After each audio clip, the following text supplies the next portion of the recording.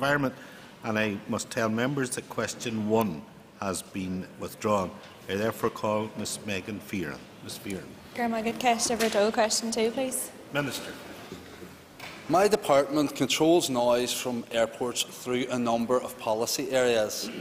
The Environmental Noise Directive requires Member States to undertake mapping of road, rail, industry and airport noise sources every 5 years and subsequently produce noise action plans.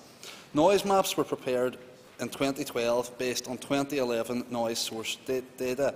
Both Belfast International Airport and George Best Belfast City Airport have prepared noise action plans during 2013, which I have approved following a public consultation.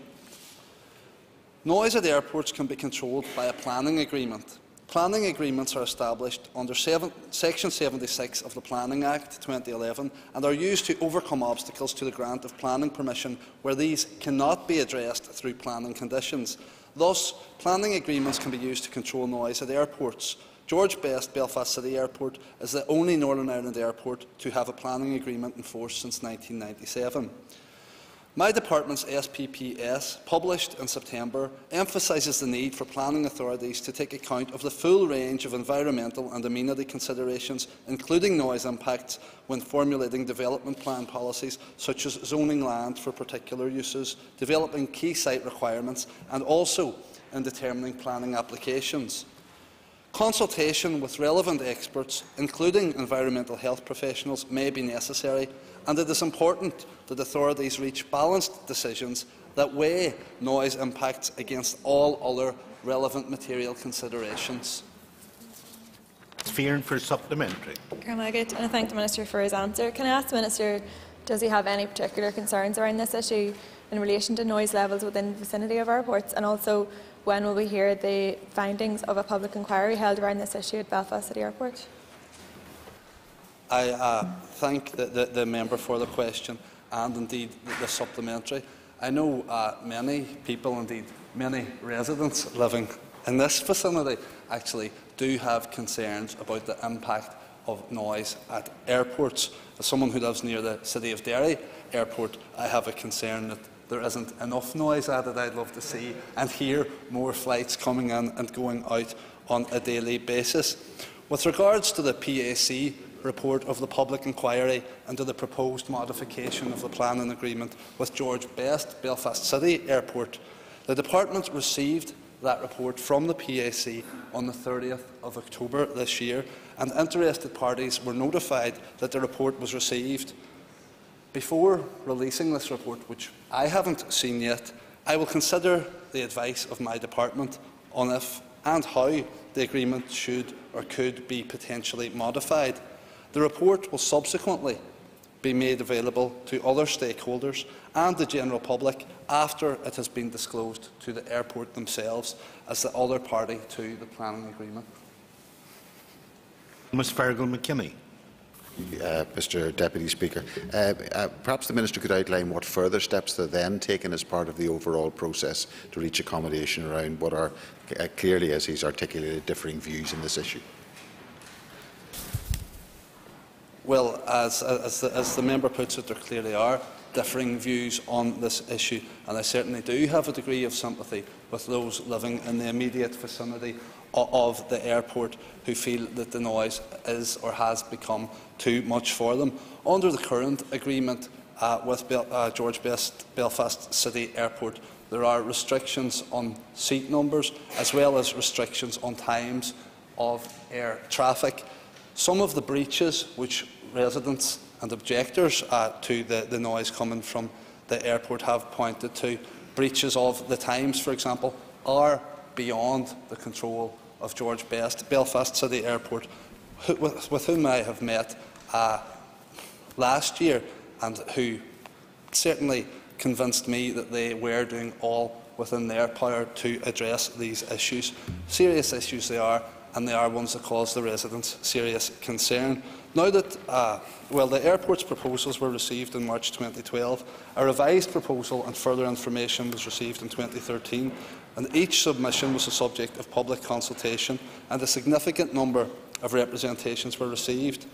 Interested parties also had the opportunity to submit evidence and appear before the PAC at the public inquiry. But now that the PAC report and recommendations have been formulated, considering all that evidence, it's not intended to consult with any parties on the PAC report or indeed to reopen the debate. It's for now my department and the airport to agree if and how the agreement should be modified, taking into account the independent recommendations of the public inquiry. Mr. Michael McGimpsey.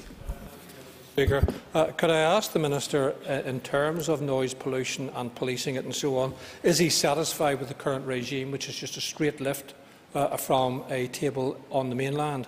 And in particular, the regime around tonal quality, which is the worst type of definition of noise, when you get a tonal quality that is unbearable, and you hear that around Belfast City Airport. And furthermore, is he satisfied that the policing arrangements, namely local authorities policing this regime, is sufficient to deal with the issue? I thank the member for that question, and it is indeed a question that has been raised by residents who have expressed concerns in the past. Now, the recently published Airport Commission recommended that an independent aviation noise authority should be set up and act as a competent authority under the new EU regulation 598/2014, which comes into force next June. I understand that the final decision on this issue has still to be made by DFT, and it would not be for my department to lead here in the north, but it would be for DRD. Mr. Robin Newton. Thank you, Mr. Deputy Speaker, and I thank the Minister for recognising that the George Best City Airport is a responsible, if even a noisy, neighbour to endure. But would the Minister agree with me that, in terms of what the airport makes to the contribution to the economy and the employment of 1,500 people, plus all the other businesses that it supports in the Greater Belfast area, that indeed, when he does his work, that he would take into account all of those other aspects? I thank the member for that question, and I did in my answer to Mr McKinney refer that this is a finely balanced issue where one has to take into consideration the justifiable objections of nearby residents and the other interests, namely the huge economic significance of the airport and all the benefits that it brings, not just to Belfast City, but to the north as a whole. It is a major employer. It puts Belfast City on the map. It has so many flights coming in and out. It makes Belfast easy to get to. It makes Belfast easier to get out of, which is this is always something I'm glad to do. So these are things that we certainly do need to look at in the round, and it will all be taken into consideration. Mr. Sean Lynch for a question. Question 3. The SPPS, which I published in September, states that in relation to unconventional hydrocarbon extraction, there should be a presumption against their exploitation until there is sufficient and robust evidence on all environmental impacts. I believe that this is a sensible and reasonable approach. Members will be aware that the SPPS must be taken into account by councils in the preparation of their new local development plans, in this case Fermanagh and Omagh District Council, and is also material to all decisions on individual planning applications and appeals by the relevant planning authority. At independent examination, local development plans will be scrutinised to ensure that they take sufficient account of the SPPS and other central government plans, policy and guidance. My department can, if necessary, direct the Council to either modify or withdraw a plan document if it does not take sufficient account of regional planning policy. The provisions of the SPPS apply to the whole of Northern Ireland, including County Fermanagh. I believe that SPPS provides clarity and certainty to councils and everyone affected by and interested in planning decisions in relation to this form of development. Members will also be aware that as part of the transfer of the majority of planning powers from my department to councils, a hierarchy of development for local, major and regionally significant developments was introduced. Should an application be considered to be a regionally significant development proposal, then it will be dealt with by my department as planning authority, but under the same planning policy framework. Mr Lynch for supplement. Election Fragrance. Shane, and I want to thank the Minister for his answer, and I acknowledge that he has visited Fermanagh on a number of occasions, and he has mentioned the SPP statement, and he said presumption against exploitation until there is sufficient and robust evidence in all environmental impacts. Could he expand slightly on that? I thank the member for that question and acknowledging my visits to his constituency on this issue and many others. There's been huge concern and opposition to fracking, not just in Fermanagh, not just in the north, but right across the world. And many of those with concerns about it have pointed to its potential impact on the environment and also its potential impacts on human and animal health. I think where such concerns do exist, it is a reasonable and sensible approach to establish that this practice is indeed safe and doesn't cause harm to the planet or to people before allowing any such application to proceed. It's that precautionary approach that I have taken in this case, and as I say, I believe it is the sensible approach and has certainly been well received by the people, or by many people, if not most, in the member's constituency. Some of the concerns that have been raised around environmental impact relate to hydrology, potential impact on local drinking water supplies, the undoubted impact on the landscape and resultant impacts on habitats and species. There are also, as I've referred to, concerns about potential impact on human health. They've been raised locally and very loudly, shall I say, in the USA as well, where I know extensive research has been carried out over a number of years and is as yet inconclusive. Mr David McNary. Mr Speaker, we've just heard the Deputy Minister before this Minister highlight his concerns on high energy costs. And I know this Minister can be comical in his answers, as I hope he was to Mr Lynch. Has he the full backing of the Executive for his approach, as he's outlined to the House on fracking? I thank the member for that comical question. It's in keeping with his comical statements on a range of issues in recent weeks and months. I can assure the member that the SPPS, which we are discussing, which includes the presumption against fracking, for it I did seek and did receive executive approval, contrary to Sammy Wilson's belief when he appeared in local papers saying that I had perhaps breached the ministerial code by publishing the SPPS. I did, as I say, obtain full executive approval prior to its publication. As I said earlier too, I believe that this is a reasonable and sensible approach, and the fact that Mr McNary thinks that it wasn't confirms to me that it is. Mr Alban McGuinness. Thank you, Mr Deputy Speaker, and thank the Minister for his answers thus far. Could I ask the Minister, in relation to the All-Ireland study or research into fracking, is there a health dimension to that study, and if there's not, would one be usefully added to it? I thank Mr McGuinness for that question. I can reassure the member that the All-Ireland Joint Research Programme is tasked with looking at the issue of health impacts from unconventional gas exploration and extraction, or UGE. The research is looking at the potential health impacts derived from impacts on environmental media, for example, exposure to chemicals, vibration, light, noise and pollution of environmental media such as soils, air and water, with a view to preventing environmental factors from degrading human health.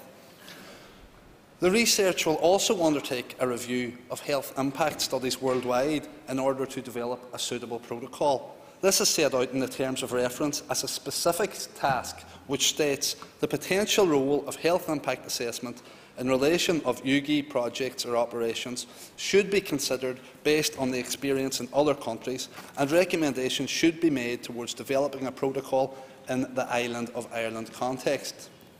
Also, as a result of comments received to the public consultation exercise on the terms of reference for the research programme, an official from the Health Service Executive of Ireland was added to the programme steering committee.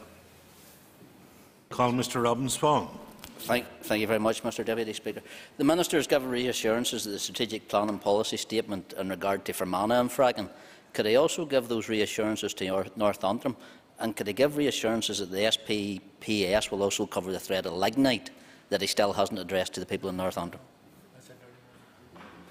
I thank the member for that question. He caught me with a similar one before, but I've come prepared today.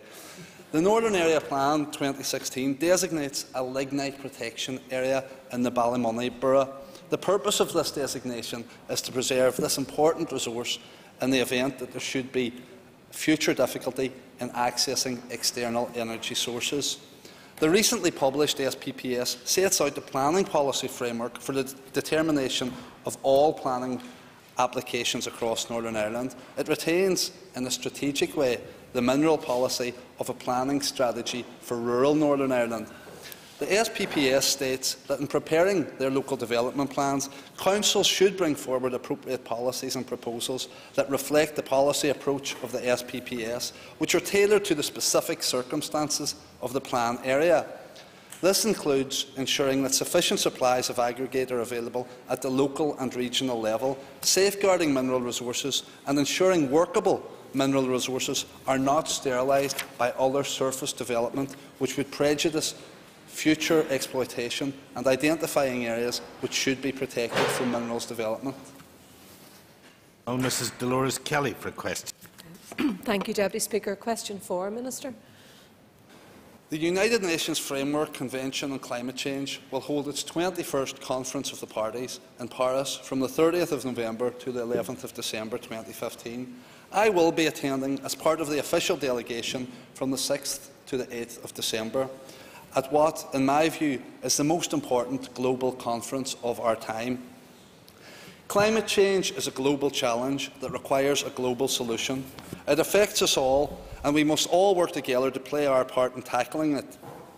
That's why I am keen to frame my input to the Paris discussions from an Island of Ireland perspective. That is why I am keen on a climate change conversation that includes everyone.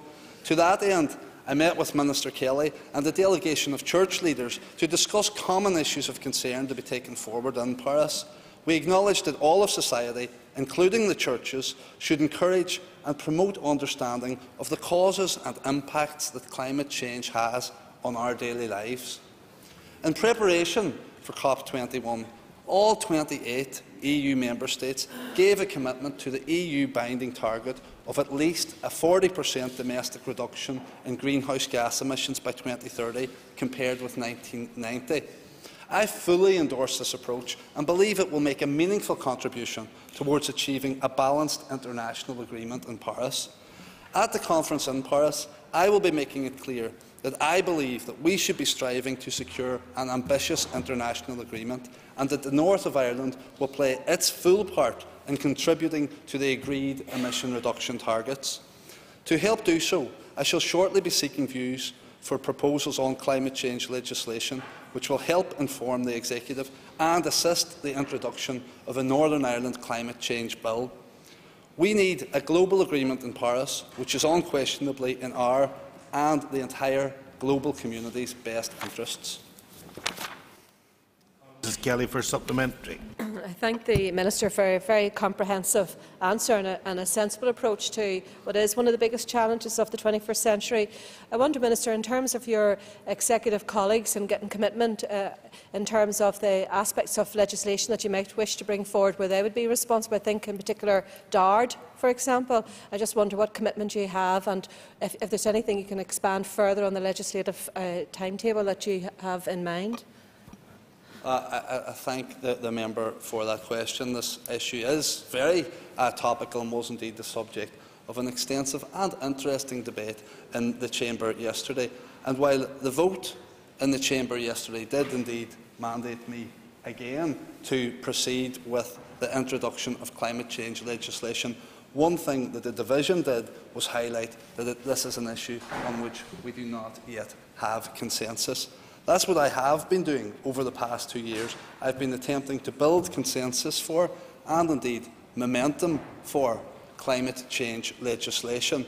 There's been good work being done across all the departments, I have to say, through the cross-departmental working group on climate change, and all departments are making efforts within their departments to reduce carbon emissions and so forth.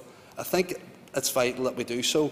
The member mentions DARD, and of course it is the agri-food or agriculture is the sector here in Northern Ireland and indeed the island of Ireland that causes most emissions. There have been concerns expressed in the past, and indeed the not too distant past yesterday, that any climate change legislation here in the north might impact upon the productivity of our farmers. This isn't necessarily the case. I think it's important that we work with the agri-food sector. I have done so already through the establishment of my prosperity panel and my world-leading prosperity agreements, where we have seen that by actually going beyond environmental compliance, businesses, including those in the agri-food sector, have been able to boost their performance, not just environmentally, but financially as well. I think we need more of this type of work. We need to, in this chamber and from this chamber, show real leadership on this issue as well. Mr. Pat Sheehan. I thank the Minister for his answer there and very detailed answers. I listened carefully, and it appears he is intent on developing a climate change bill for the North. Could you give us some more details on that in terms of when he expects to do that and what's going to be involved in that climate change bill?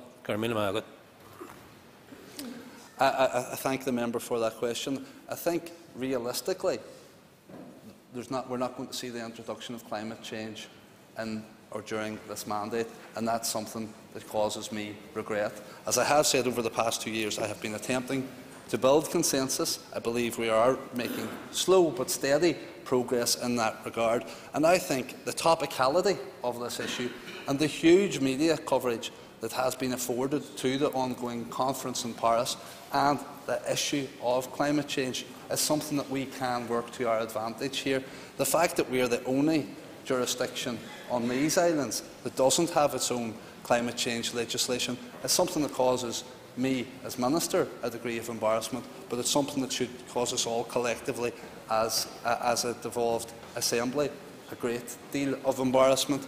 Like I said, it's something we do need to show leadership on. I've circulated a high-level discussion paper among executive colleagues and other stakeholders outlining how I believe a climate change bill here might look.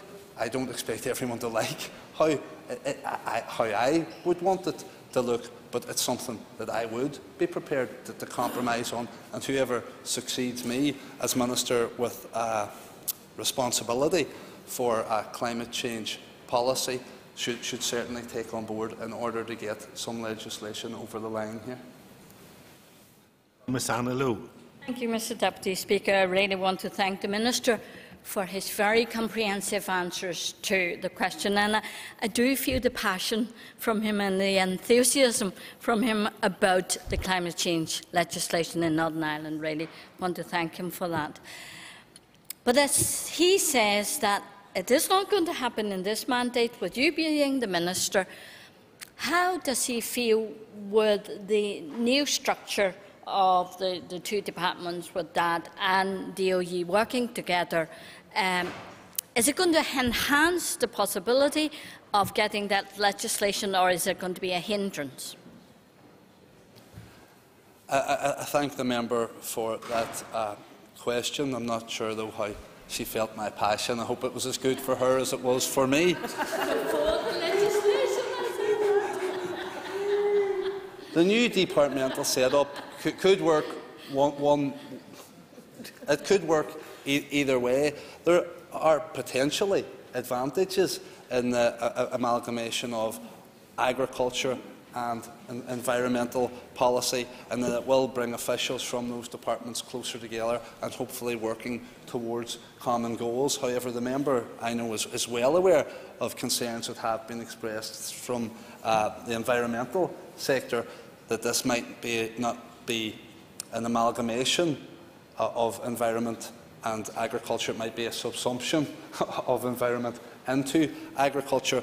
I think it's very important, therefore, that we have DOE in as strong a position as possible, and not just the department itself, but also the environmental NGOs to which I referred prior to the restructuring of departments. That's why I've moved to give them some certainty moving into the new departmental structures with the establishment of my new Natural Environment Fund, because I recognise the importance of work, not just of officials in the various government departments, but also within that sector who have years and years of experience and expertise that we should be availing of at every opportunity. Mr. Fran McCann. Alaska and Corlia. Question 5. With regards to the allocation of resources under the Local Government Reform Programme, I can only speak about the planning function, which my department transferred to councils. As I have previously advised members, I took a brave and bold decision to ring-fence the planning budget that was passed to local government. My action guaranteed the planning resource allocation would not be impacted by the disproportionate in-year cuts which my department had to absorb. I stand by that decision. It was the right thing to do. I am the Minister who honoured the commitment given by the Executive to the sector that functions should be cost-neutral at the point of transfer, even though this meant that I had to make bigger cuts in different areas of my own department. As Minister for the Department of the Environment, I stood up to the mark. I pressed the Finance Minister and other ministers to do the same. They did not. It is therefore for those ministers to defend their decision regarding the resource allocations they transferred to councils. That said, I will not stop doing everything I can to persuade my executive colleagues to ensure that local government is adequately resourced to fulfil its new duties, whilst councils continue to provide good quality service to our citizens and deliver value for money to their ratepayers. Mr. McCann for supplementary. And I thank the Minister for his question, or for his answer, sorry. But he knows that the councils are currently undertaking a financial impact review, which they believe will there will be anticipated costs in excess of 100 million accommodated. How can he help towards related costs to help him to get over this hurdle? I thank the member for that question. As I had outlined in my previous answer, I ensured that what function was transferring from my department, its budget was ring-fenced, so it did transfer in a manner that was cost-neutral to the ratepayer. I am aware, though, as Minister with responsibility for local government, of the difficulties that our new councils are having, due largely to the transfer of some other functions, and I would refer principally to the transfer of off-street car parking by DRD. It was something of a Trojan horse, if I can use that term, talking to Mr McCann, and that there were huge hidden costs, and councils certainly feel that they got a raw deal with regards to transfer of that function, and the resource that came across with the function was nowhere near satisfactory. I continue with executive colleagues through the partnership panel to work with local government,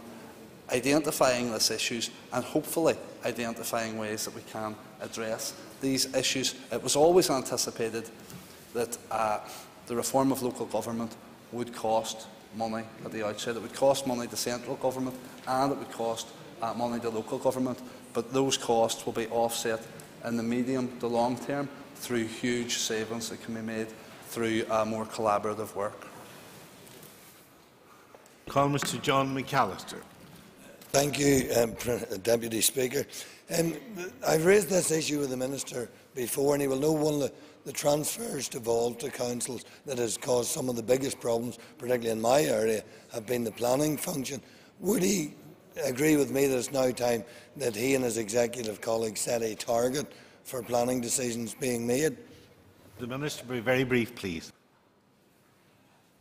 I thank the member for that question. He and others have raised concern about council's performance with their new function of planning, and I think those concerns are justifiable and understandable, given that the quarterly performance report that was published last week, which showed how councils had dealt with planning applications in the first quarter of this year, showed that there had been a huge downturn in terms of output. I think that's understandable enough, given that it was a transition period.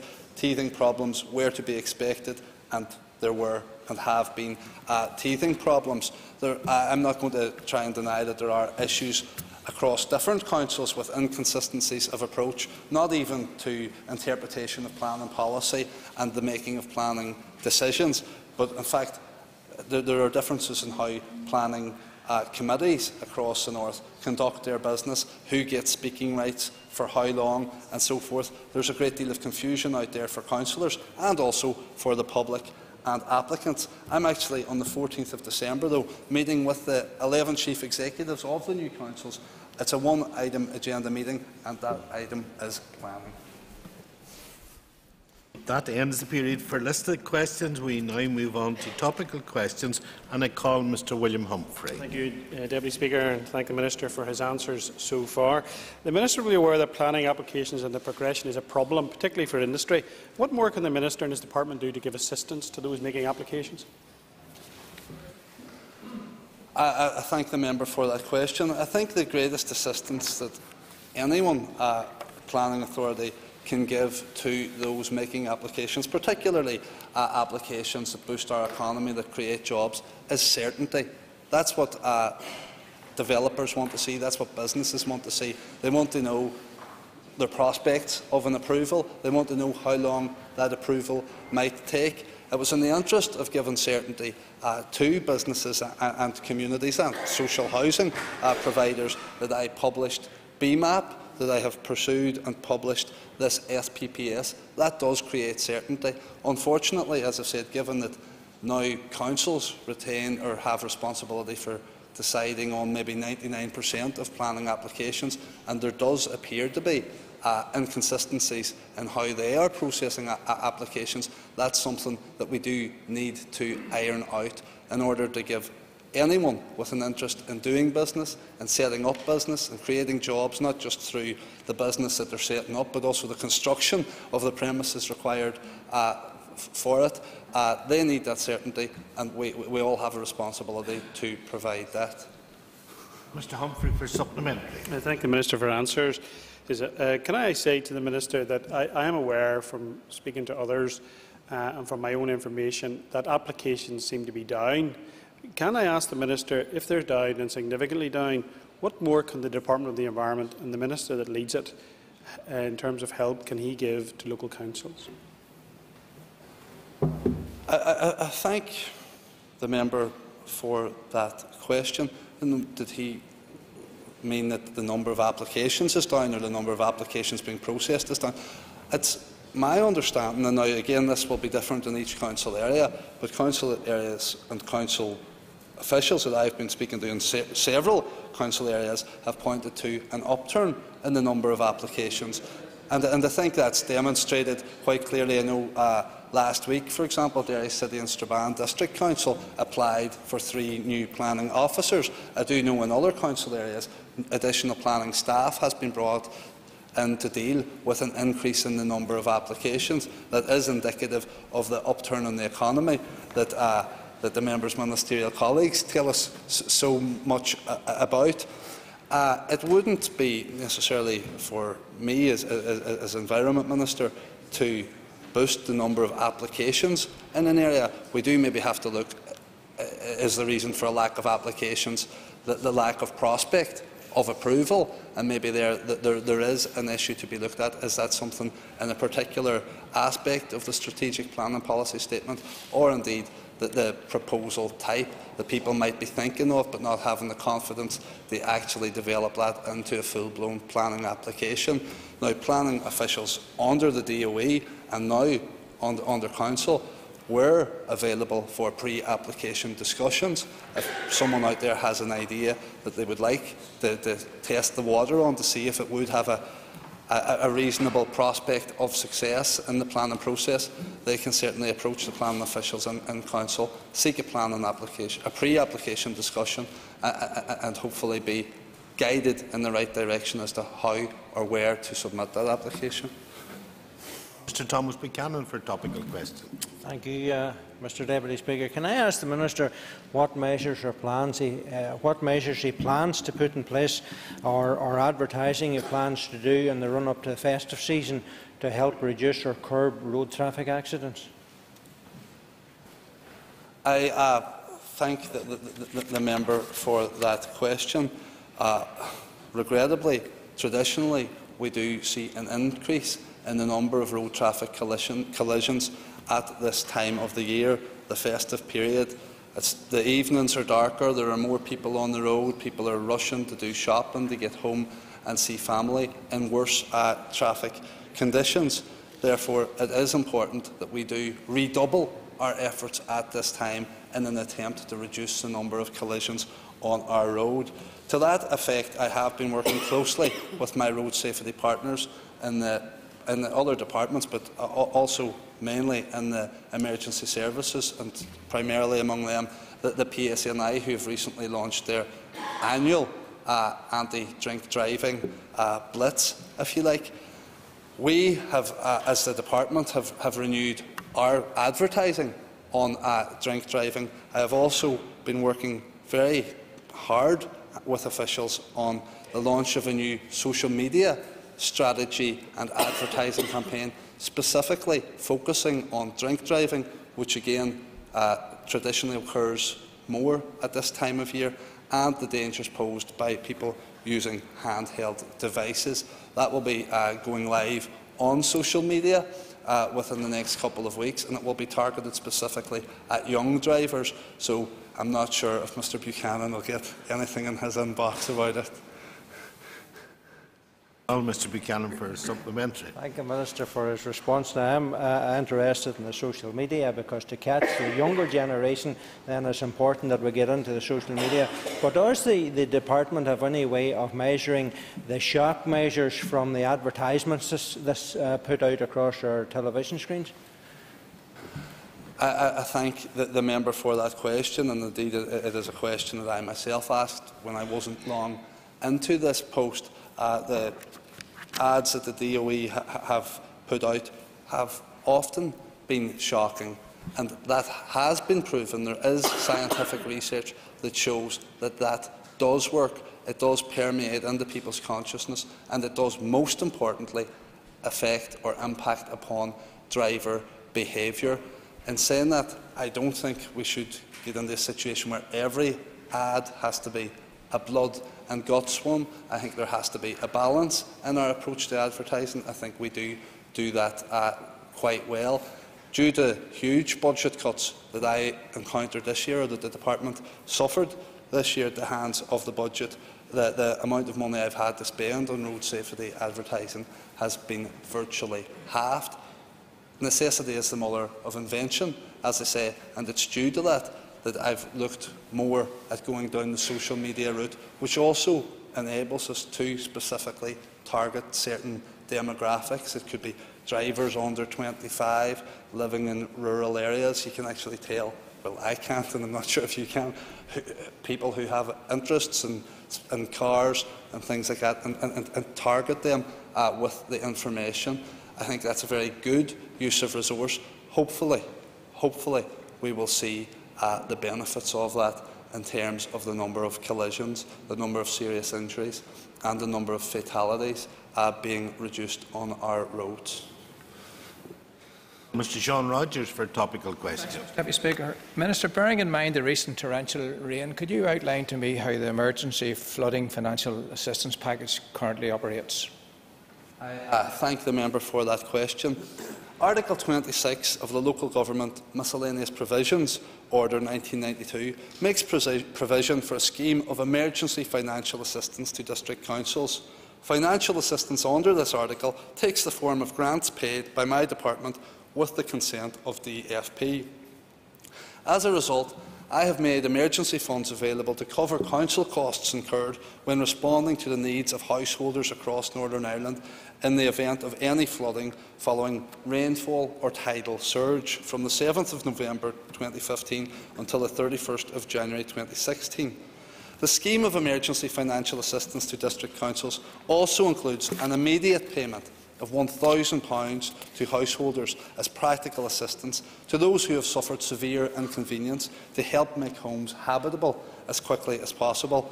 It is not a compensation payment, though.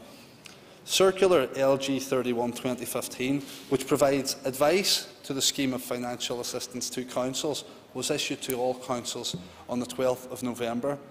Standard application and survey forms for use by householders and councils respectively are included in the circular, and claims for reimbursement must be submitted to the Department using the templates provided in it.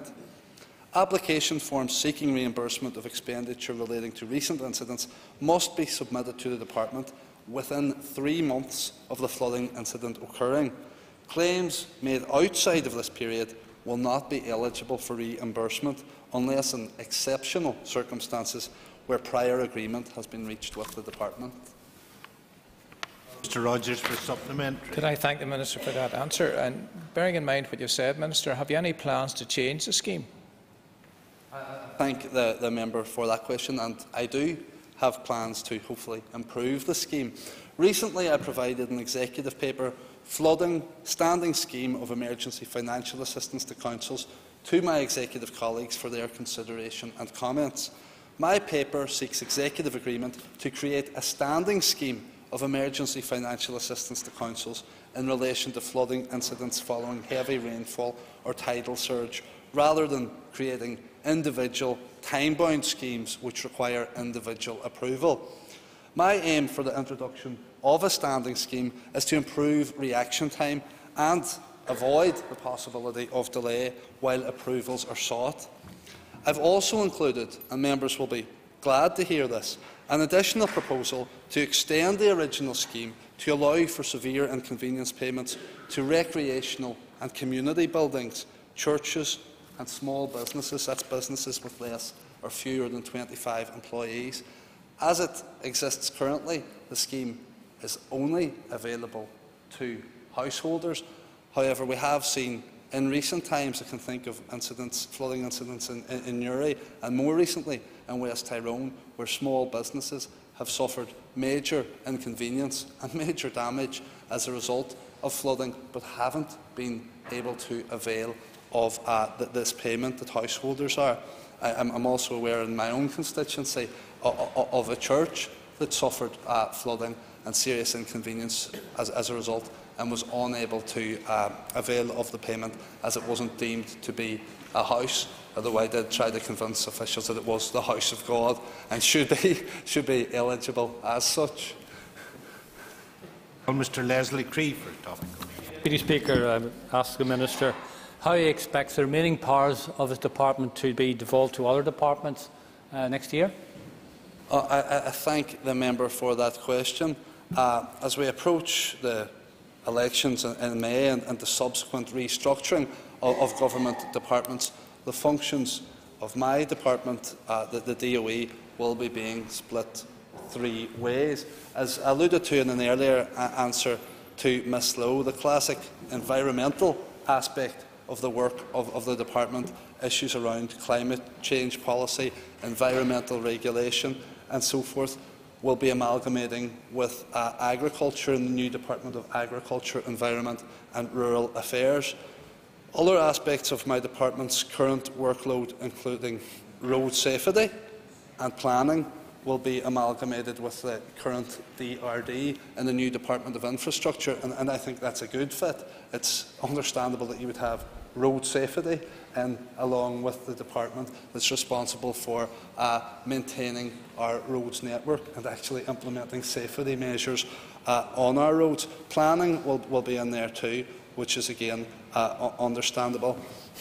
Other work, such as responsibility for local government and indeed our built heritage, will comprise part of the new Department of Communities, which will also contain many, if not all, of the functions of the current Department for Social Development. Again, you can see a lot of merit in that, particularly with Council's new community planning function. They haven't got their regeneration function yet. That I know the DSD Minister announced that last week that he wouldn't be proceeding with that, although by being in the same department they should be able to maximise the benefits of that for local ratepayers and citizens. Mr Leslie Cree for supplementary.